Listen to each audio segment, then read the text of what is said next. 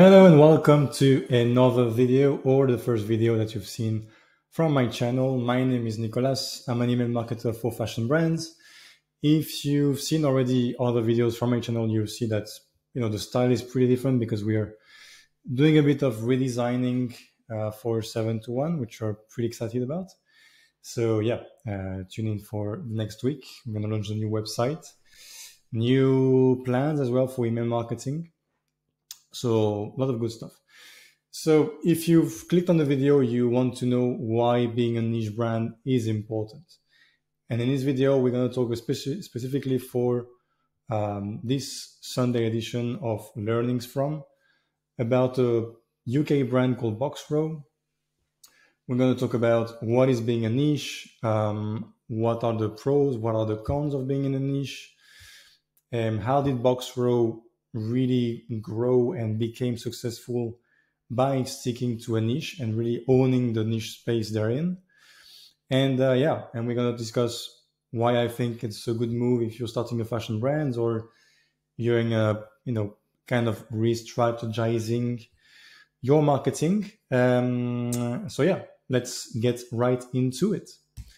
So what do you mean by a niche? What is a niche? And by the way, it's called niche because it's French. And I'm French, so yeah. Anyway, so what do I mean by niche? So a niche is when you narrow down to specific markets. And there are different ways to approach a certain market. So the main three ways are you narrow down to a specific audience, meaning that you want to target men between 50 and 60, for example. You narrow down to a specific kind of product. So you want to do like hiking shoes, for example, and that's it. That's your core product. And you want to narrow down to activity, like swimming. So you want to do swimwear only. You want to do apparel for cycling. You want to do apparel for any kind of situations. But really, it's to narrow down the target market as specific as possible. So is it a really good idea to niche down, actually? So here are some pros of being in a niche. The first pro is it's easier to find your audience because you are in a very specific market. You target very specific audiences. So it's easier to find them because you know what they like, in the groups they're in. You can find Facebook ads group or Facebook groups. You can find hashtags to target, etc. So it's very easy to find the audience. It's also easier to create products that adapt to the audience because, you are creating something specifically for them. So let's say that you are creating a line for cyclists. Well, it's, what cyclists need in terms of apparel for cycling and performance, so it's easier to understand what product you can create. It's easier to communicate as well because the problems they have, what issues they might want to solve in terms of comfort, material, durability, etc. So it's easier to communicate the pain points and also the benefits of your products. You build a great expertise once you're in a niche because people refer to you as the guy from that niche. So it's also very interesting and very helpful in the long run to build that expertise for your niche because once people want like a hiking shoe and you're established as a hiking shoe brand, then people might more likely come to you rather than going to a more generalist brand. And it's also harder to replace. So if you are within a niche and you answer specific solution and pain points, it's harder for people to find a replacement with another brand or another product, right? Because you've been their go-to within that space. So it's harder for them to find a better solution. What are the cons of being in a niche? So it's more expensive to target because, especially if you do like ads, the way you will target them is by a greater segmentation. So it might be expensive to target because it goes to a smaller group of people, and the smaller group of people is the higher the cost per impression is. It requires a more premium positioning as well, because if you want to be like specialized in within a certain niche, you might need a more premium positioning because you want to be like the go-to guys within that specific niche. You have a smaller margin for error because you might release very specific products, so less products. So like I would say the fishing tools you have is more limited. So let's say that instead of releasing a 40 items collection being like a generic brand, you release only 10. If half of them don't really sell a lot, you have a big problem on your hands. So the margin of error is quite small. You need an absolute knowledge as well of the space. If you position yourself as a boxing apparel brand, as a cycling brand, as a fishing apparel brand, you need to know exactly what's going on in terms of events, new things coming out, new brands appearing. So you need an absolute knowledge of your niche. And also it's a limited market. So depending on your niche, the market might be, a limit of 1 million, 5 million a year, 20 million a year, 100 million a year, whatever. But it's not like illimited. It's not like Walmart, you know what I mean? So you need to be, consider this as well. Like if you go to a certain market, if it's very, very niche, let's say like shoe for ballerinas, this is very niche. So you can't really expect, turnover of 50, 100, 200 million a year, maybe. So you need to take all these things into consideration. These are cons. I still think that the pros are much greater than the cons, but you still need to think about it. So let's learn from Boxraw. So Boxraw is a brand that I really like. I talked to one of the founders actually some months ago. Really cool guys. They're based in the UK. So a bit of a background from them. So they're based in the UK. They're one of the leading boxing apparel brands in Europe, at least, potentially in the world. They went from one specific product to a global brand. Like they have big market now. They are a huge audience, and they receive more than 500,000 visits a month. I think it's much greater than that. I took this from various websites, like analytics websites, but I think it's much greater than that. They have like 500K followers on Instagram and so on. So they're very big, but they came from a very specific market. So it all started with this. So their main product when they began was a boxing sauna suit. So boxing and boxers in general need to lose weight before fights. They usually need a sauna suit or any kind of solution to sweat a lot. They launched this and they became like the top sellers. They sold a lot of it on Amazon because people were looking specifically for a boxing sauna suit, and they positioned themselves really great. And so they came out with this, became a top seller, and it gave them a revenue to grow because the sauna suit had a quite high price point, good margin on it. So it gave them the margin and the cash to invest for growth. And now it's more like this. So now Boxraw does a lot of different things. They were focusing more on apparel lately, but they released like the boxing ring, boxing bags. They did a collaboration with Creed, so they were on Creed 3, the movie. They are soon releasing some boxing gloves, which apparently are very, very good. They've been working on it for the past 3 years, I think. So it's going to be pretty interesting. But yeah, so it's all started with one product, and now they're like one global brand, but still focusing on boxing. So their niche is boxing apparel and now boxing equipment. So they come from one specific product to a whole range, still within the same niche, boxing. And so content for them is also key. Let me check this. Yeah, better. So content is also key. They do a lot of content around boxing still, helping the boxers prepare for a fight, give them information about upcoming fights, past fights, etc. So they understand what their audience wants to hear about. They focus on boxing, so they know what to feed their audience in terms of newsletters, social media posts, videos, and they provide value. They don't only send communications about, hey, I've just launched this new t-shirt. They really create great content around a niche.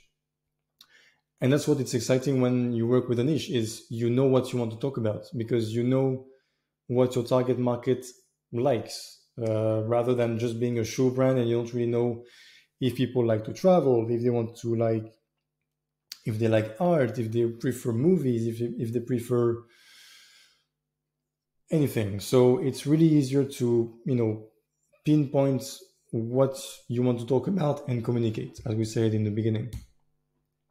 So newsletters, they do a lot of great newsletters, like always talking about, boxing world news. They do great tips as well about, how to wrap your hand when boxing, how to prepare for a fight, great workouts, tips as well. Social media as well, like they do great social media things on their Instagram, their TikTok, their YouTube. So YouTube is more about the storytelling and some how-tos. And social media, it's more like a blog and a lifestyle thing, not really like pushing products out.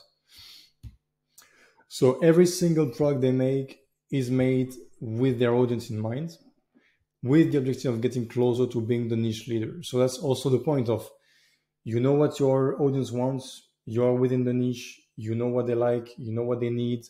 So everything you create basically is to answer that specific niche, right?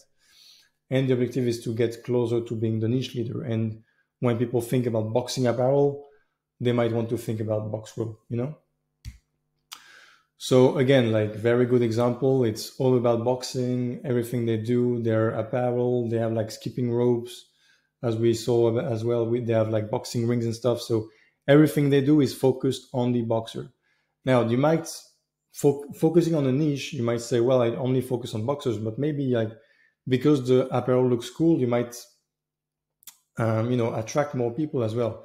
So you have one small initial group, and then you might target and attracts more people to it because the product is good, the product looks cool.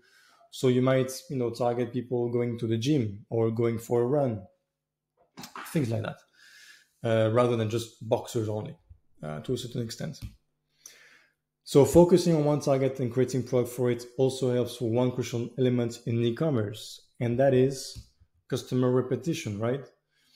So once you know what products they like, what products they need, what they are passionate about, what do they like in their life and what do they need, it's easier to create products that they also are likely to buy.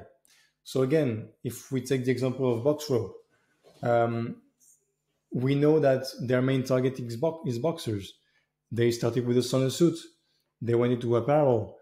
They made like skipping ropes, hand wraps. Now they do the rings and in the bags. So everything is like one buyer persona, and you try to equip that buyer persona with as many products as possible to really like have like the entire suit of it, So yeah, that's why it's important as well to be in a niche, because it's easier to create products that are easily bought by the same person. So how can you do it for your brand? So you need to find one specific niche first. My biggest recommendation for it is don't go for the fancy stuff. Go for what you like and what you know about. It's like, what are you passionate about? If you had one brand to buy from, what would it be? How it would look like? And create that brand for you first, because you're the first customer for your niche. Like if you have no interest in boxing, don't create a boxing apparel brand, because you won't really manage it well. You won't really know what people look for, and you're going to get bored as well. So really find something that you like about, a niche that you know about, and focus on that. Create one product for that niche. Don't really try to be super big at the beginning. really try to understand, go really like organic with it. Find Facebook groups and Reddits and things like that to really communicate with your niche audience and understand like what do they want, why would they need, would they like my product. Share some initial design. Become a content powerhouse about the subject as well, like we saw with Boxraw. They talk a lot about boxing, not only their products. So you really need to also as well to embrace the content of it and really be like a communication tool for it. Expand your catalog as well. Once you have a specific product, once you get your sale, you need to think about what can I create to make people repeat, attract more customers within the niche. And it's important as well to be patient, collect feedback regularly, stay in your niche. Don't go diverse. Like don't start like a cycling apparel brand and then go on to strongest man. Be very specific to what you do, find your lane, stay on it, and and hang on, because you need to be patient. Like being in a niche, obviously you can't really go super broad on Facebook ads, you can't really go super broad on YouTube ads. It's more organic, it takes more time to find the right people to buy. So be patient. It's not easy, but on the long term, I think being a niche is greater than any generic brand there is, because it's much easier. It is better to be known within a small ecosystem than to be unknown in a big one. So again, Boxraw, I don't really know how much they turn over every year. They obviously don't turn over the same as other apparel brands, or like Gymshark, for example, which is kind of a niche as well. But they have like a very strong foundation. They have a very strong core customer base that will be very loyal, because for them, Boxraw is the reference for boxing. So as long as these people keep practicing boxing, Boxraw will be the place they go to. So yeah, it's very important. And yeah, to kind of summarize this, for me, being in a niche is crucial for you. It is crucial to get more people to be loyal to your brand as well. It is crucial to better communicate with your targets. It's easier for everything you're going to do, from product creation, product design, communication, newsletter strategy, customer repetition. You need to find your niche, and it might not be easy, but you need to try to find one.